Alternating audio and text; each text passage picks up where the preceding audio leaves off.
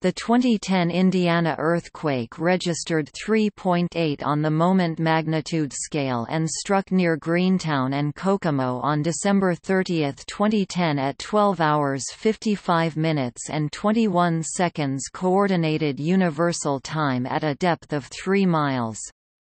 The quake occurred approximately 50 miles north of Indiana's capital, Indianapolis. It joins only 3 other earthquakes that have affected the northern Indiana area since 1999.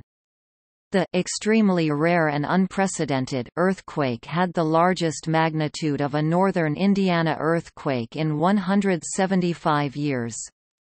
Despite being considered a rare occurrence, the affected region of northern Indiana lies near many fault lines including the Wabash Valley Seismic Zone and the New Madrid Seismic Zone. Both zones are hotspots for tectonic activity, with the Wabash Valley Fault Zone reaching earthquake depths up to 18 kilometers (11.4 miles) deep.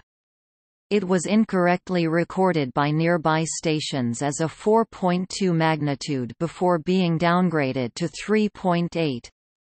No significant damage was reported from the incident, but the quake was felt by thousands, spanning across multiple cities and states. Towns as far away as Kalamazoo, Michigan and states as far as Wisconsin and Kentucky reported the earthquake.